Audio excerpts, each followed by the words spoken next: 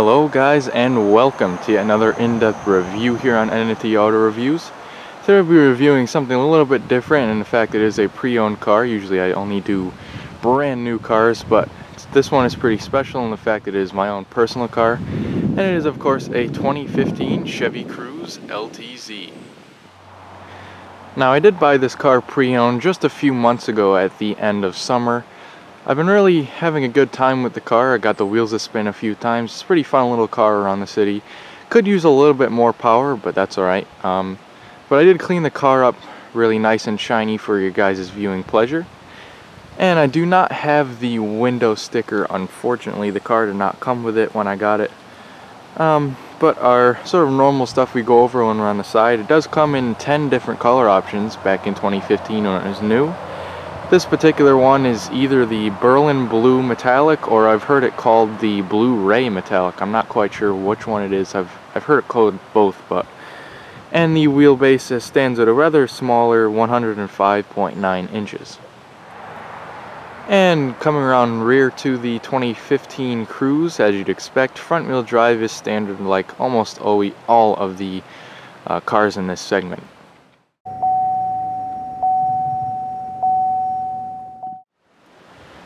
Alrighty, so we can go ahead and get into the nitty-gritty here up on the front, starting with our headlamps. Now our headlamps are one bulb used for both your high and low beams, and it is a reflector halogen bulb. You have your turn signals up there as well, and then also down here added for the 2015 model year. It's a nice little update. We got that nice LED strip for the daytime running lights, and we also have projector fog lamps, which is pretty nice. I specifically chose this car because I like the redesign for 2015. Gives you a lot of nice chrome elements up front, as well as that nice LED light there. So pretty good looking front end in my eyes. So looking beyond the reflections there on the tree, I just waxed the car today, but it might be a little bit hard to see the creases in the center of the hood. Pretty good looking. Then we have some pretty neat shapes. See how dished out that hood is right there over there. But taking a look down here, we have these pretty nice 18-inch painted alloy wheels, and our tires measure 225/45. We have ventilated disc brakes up front. Really good looking wheels, and I really like the way these came out. The metallic flake really came out on those wheels after I waxed them. So it's really important to keep your car clean, to me at least. We have our RS badging down here. Then our RS package gives us these little side extensions, and as well as a little bit of a more sporty front and rear bumper. And our mirror here is a combination of body colored and plastic, and it does fold in and is heated as well. And below the windows is chrome, and we have the regular flat black over here for our B pillars. And that does really help out with the fingerprints and whatnot. Also have our sunroof up here, and then the antenna is up there. Nice door handles. I really like the use of chrome and body color, but we do have the smart key entry system. And that was a big selling point for me, at least. I was also shown a 2LT Cruze, which is almost like this one, just had less of the keyless access features. But that's mainly the reason why I chose this car over a 2LT, is because of that smart key entry. And it's really helpful when you have things in your hands. Also, the back door handles do also have it. See that button right there. And taking a look around back, the RS package also does give you rear disc brakes. The regular Cruzes do have drums, however they work perfectly fine for a smaller car like this.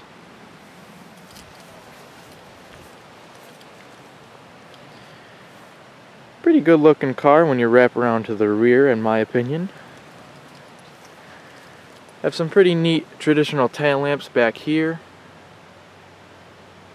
You also have some or some chrome lettering rather. We also have that little spoiler that's part of the RS package. Little chrome strip, and then we have our backup camera, and then there's also a trunk release underneath there. There's also your LTZ badging. And the rear bumper of the RS Cruze actually comes down a little bit lower, so it kind of blocks off the exhaust, which doesn't look that great, but it is hidden underneath there.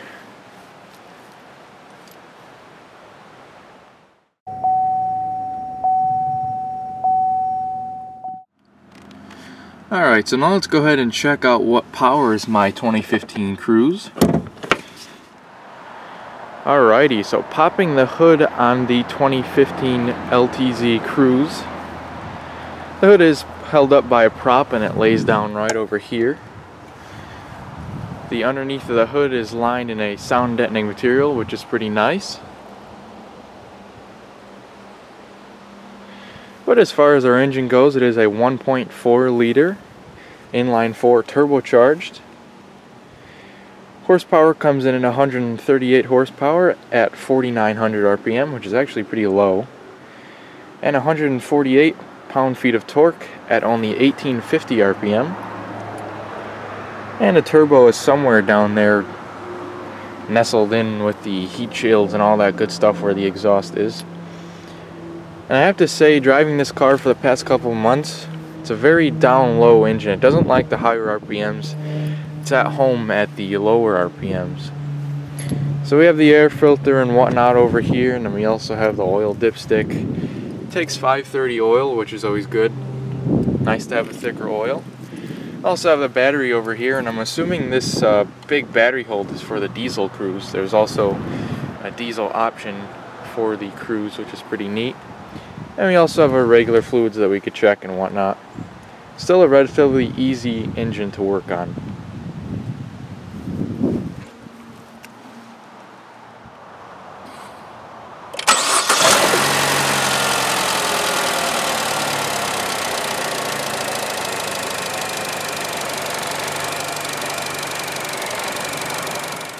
Alrighty, so before we get into the interior, let's go ahead and check out how the smart key entry system works here. Now we do have the regular traditional lock on there, which helps if your battery in the key dies. But how it does work is just make sure you have the key within a proximity of the car. The car is unlocked at the moment, but if you want to get back in, well, if you want to lock the car rather, just press the button. It'll lock all 4 doors, but if you want to get back in, press the button. It'll unlock the driver's door only, and if you want to press it again, it'll unlock all 4 doors.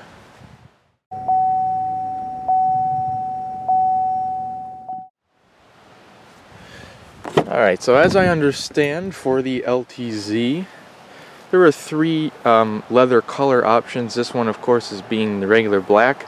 There's also a sort of brown and tan leather, and then there's just a straight brown interior as well. But here we have the regular boring black, but it does keep nice and clean, so I do like that. Now, as far as materials up here, it's pretty soft to the touch up here, and we have this nice cloth material down here. Right over here is pretty soft to the touch, could be softer though. And down here is completely hard to the touch.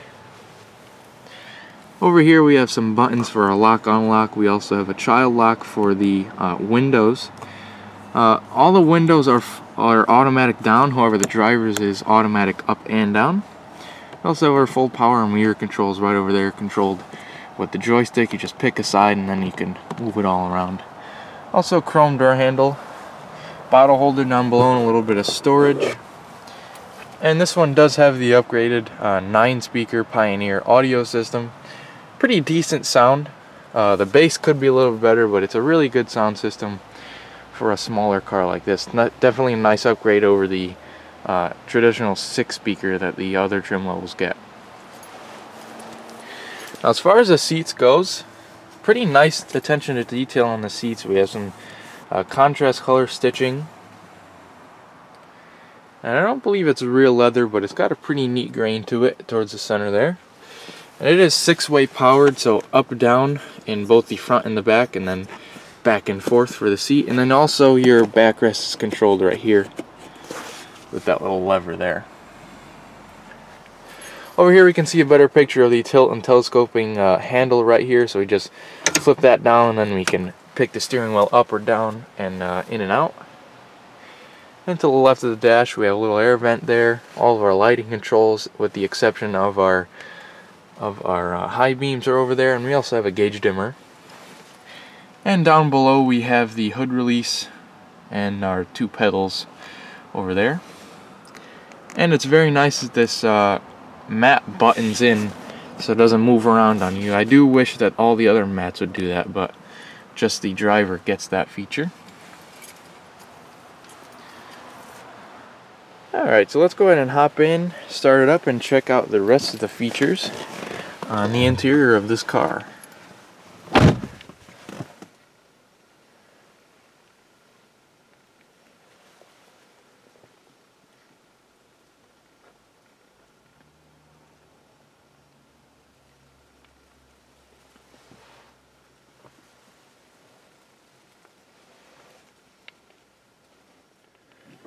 Alrighty, so here's the key fob that Chevy gives you with the Cruze. I know they still do use it on a few products, including the Impala that I just reviewed. So if you want to see a video on the 2018 Impala, which is a really nice car, go ahead and check that on my channel. It's going to be on there for you. But it's a pretty nice key design. We have a bunch of useful buttons on the back. We have an unlock, lock, trunk release, a remote start, which is very helpful in these cold Connecticut winters. We also have a panic alarm, and then we also have a key if you need to use that. However, this does have the push button ignition. All you need to do is put your foot on the brake and press the button to go.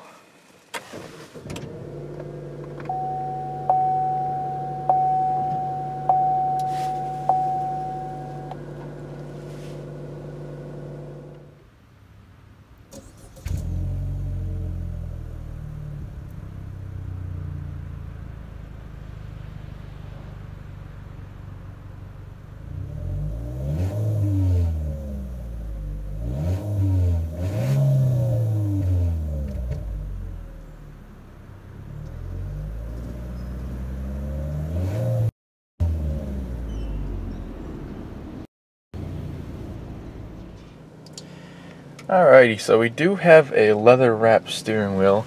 However, I do have to say it's pretty hard. So it's not the most comfortable steering wheel, but it does have that nice leather texture to it. It has some of the stitching on the inside of the wheel as well, and some pretty cool functions. I have a normal cruise control over here, which is pretty intuitive there. And we also have some nice plastic accents over here on the steering wheel, going across the airbag cover as well. And Chevy did use this steering wheel for quite a few of their products back then, I guess you could say. Now over here we have a bunch of controls for your Bluetooth, all that good stuff. So we have volume up and down for your radio. We have a switching between your presets and then switching between the sources. We also have our Bluetooth controls, voice commands, and then a mute button and a hang up for the Bluetooth there. And then if you look behind the steering wheel, we have our turn signals, as well as our menu button for the little screen up there, and then also our high beams. And up here we do have our windshield wipers, of course. And over here we have some our traditional gauges. Pretty nice styling with the chrome going around the gauges and whatnot. So we have our traditional big gauges, our RPM gauge, and then our speed. We also have a temperature gauge and a fuel gauge over there. I really like the screen that you get in this car. Now I'm just going to go through some of the features here. And we can start off with that digital speedometer. Now it's always going to say what gear you're in down here. Your mileage, obviously this one has 43, just almost 44,000 miles. And you also have a compass right down there, and then your different options over there. So pressing the menu button right here reveals different screens, as you can see. I have to get my tire pressure monitor checked up front there, as you can see. Pressing it again gives you just your different menus there. But then you can also turn the knob like so. It'll show you all your different trips and whatnot. A timer, navigation if this car was equipped with it. You also have, this is my favorite screen, it kind of shows you a digital speedometer, your fuel range, and then your instant MPG. Down here we have our different trips and just a blank screen. We also have our remaining oil life, a battery voltage, all of that good stuff. But I do like to keep it on this screen right here. It seems to give you the most useful information in my opinion. Taking a look up here, I have a pretty nice dash. It's all hard to the touch. We do have a center speaker up there though, which is pretty cool. And taking a look down here, we do have the 7-inch, I believe, MyLink display, and it is the previous generation MyLink. I have no problem with it whatsoever. I don't think that it's really outdated or anything like that, but it is a pretty nice screen. It's nice and clear too. So we can go ahead and take a look at our audio screen. So we have all of our presets down below, which is pretty nice. You can also pretty much control the whole screen with this little knob right here if you were to be on the menu screen there, like so. We also have the phone screen, which all of your contacts will sync over. You can also enter your phone numbers, all that good stuff. We have all of our different sources, so AM, FM, XM, all that good stuff. Click the next. We also have our Bluetooth radio, which I like to use often. Our tone, so what we want our audio to sound like. We also have configuration, which is just a whole bunch of options that you can customize. It's very customizable.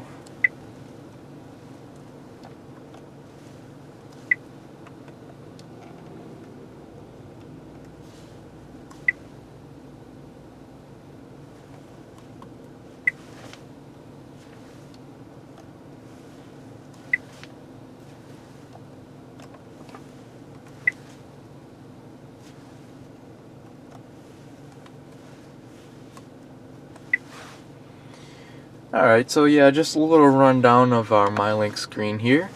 We also have weather, movies, and fuel via the XM, which I do not have, unfortunately. We also have quick information, and also our pictures that we could upload from our phone. But that pretty much does it for the screen up there. Now I like how it has the exterior temperature right there anytime. We also have these little squares up there which shows you what's working right now. So I have the Bluetooth connected from my phone. If you were to be making calls, that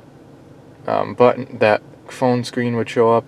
And you also have a mute and all that good stuff up there too. Alrighty, so right below the screen we have all of our physical preset buttons over here. We also have some controls for our radio as well. Now this dial would have a lot more functions if this car was equipped with a navigation, but unfortunately that's pretty much one of the only options this car doesn't have besides the rear parking sensors. And we also have some quick buttons over here as well as down here. So our volume knob is right over here, as well as the on and off for the display.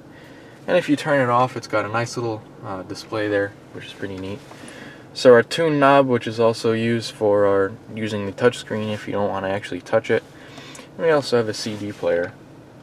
I kind of like this finish for the dash there.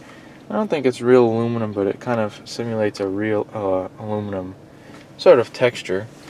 We have a trunk release over here, a hazards right over there, passenger airbag information, and we also have our heated seat controls for both the passenger and driver. This is also our temperature, so if we turn that up, it'll turn the temperature up. It's actually a single zone climate control, but it is automatic. And our fan speed is located right over here on this dial. So front and rear defrosters are located over here. We can just turn the climate control on and off with that button right there. And then our mode is where we want the air to blow. And that's really the only gripe I have about this car, is you have to keep pressing the mode button to get the correct place that you want the air to blow. So here's the AC button, and you also have recycling. And I believe this button would be for the parking sensors on and off, if we had that option. Now over here we have a little storage tray, which I like to put my pieces of gum in there, so I'm ready for the day. And we also have our gear selector over here. Now it's a little bit scratched, which is a minor complaint I have about the car, but that's not the car's fault. It is a 6-speed automatic transmission. Now, as I understand, you can get a 6-speed manual in select models. I'm not quite sure if you could get it in the LTZ, but I'm sure you could get it in other trims. Now we're in park at the moment, but if we want to shift it into a different gear, we just click that little unlock lever at the back, and this brings us into reverse. We do have guidance lines, which is pretty cool. As you turn the steering wheel, the guidance lines turn. You can also turn those guidance lines off if they're bothering you. We have neutral and drive, and then we also have the manual mode if we tilt it over. And taking a look at our little screen over there, M1 shows that we're in first gear. We also have our traction control button right there, and I found out that there's 2 stages to the traction control. You can either just turn it off like so, that light appears, or you can hold it down for 5 seconds. Maybe a little bit more than 5 seconds, and there's 2 lights that appear. So I'm not quite sure what the second stage to the traction control turns off, but nonetheless, I was pretty surprised that there's 2 levels to the traction control there. Now if we take a look down here, there's a little 12-volt power outlet with a little storage tray over there. There's 2 cup holders and our typical manual parking brake. I like the parking brakes up here instead of on the floor, and I like it even better than the electronic parking brakes. Now over here we have our storage console. It's pretty small, but it's pretty soft. You can slide it back and forth, which is pretty nice. And if we lift it up, we find a little bit of storage with an auxiliary inlet and a USB inlet as well. And if we take a look up here, we have our auto-dimming rear view mirror with the OnStar and SOS controls. Up here we have some nice reading lights, and then we have an all-on, so that turns on the rear lights and the front lights, which is pretty neat. We also have our sun visor up here with the mirror and lights. Nice bright lights, and then our handle over here. And here's our sunroof, which is pretty nice. I like to keep that open on the nice days. It has a shade that covers 100% of the light, but we do have 2 switches that controls it.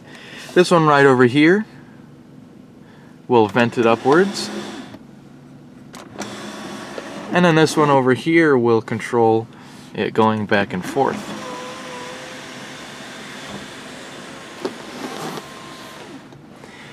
Now over here we find our wind deflector, which is a huge help with the buffeting from the sunroof. And closing the sunroof, it is all a one-touch system, so you don't have to keep your finger there while it closes, which is always a nice feature. But let me go ahead and fix my seat to the normal driving position that I'm at all the time. And let's go ahead and check out the rear cabin. Let's go ahead and shut it off and save myself some gas. And grab the key so I don't lock myself out. And let's go ahead and check it out.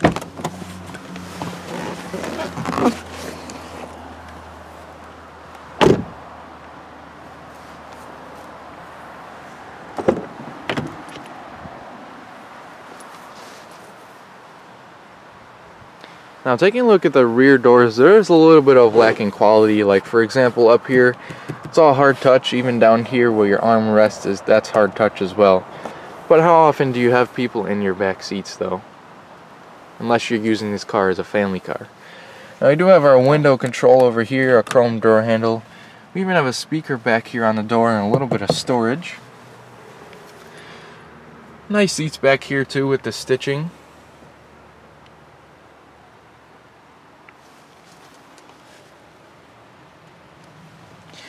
Alright, so let's go ahead and get in and see how much room we have back here. Pretty decent amount of space. I'd say I have a couple inches of leg room. Lateral room is also pretty good. I feel like I'm not cramped back here too bad. There's a little bit of a drivetrain hump, but if we move on over to the center seat, I still have plenty of room. I still have maybe about an inch or so of head space. And if I straddle that hump, it's not too bad. Now also down here we do have a 12-volt power outlet for charging your devices. And sliding on over to the actual seat here, I also do have an armrest that folds down with a couple of cup holders. It's really nice and soft too. But next, let's go ahead and check out the front passenger space.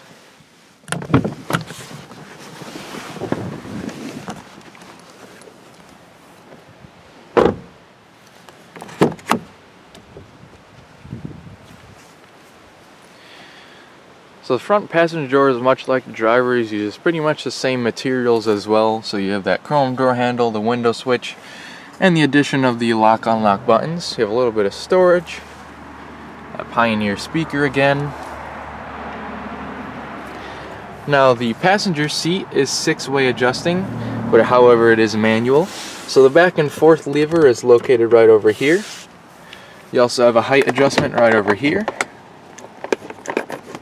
And then your backrest is controlled with this lever way back here. Now these seats are relatively comfortable on a long trip. So when I have my films all the way out in Hartford, which is about half an hour to 45 minutes away depending on traffic, it is a pretty comfortable car to spend my time in. Let's go ahead and hop in and check out what's in the glove box here. Opening the glove box, you actually have a pretty good amount of space in here. You can see my sunglasses. We also have our owner's manual, all that good stuff in here. However, the one thing I really do wish I had was the window sticker. But nonetheless, pretty nice interior for this car. But let's go ahead and check out what lies underneath the trunk next.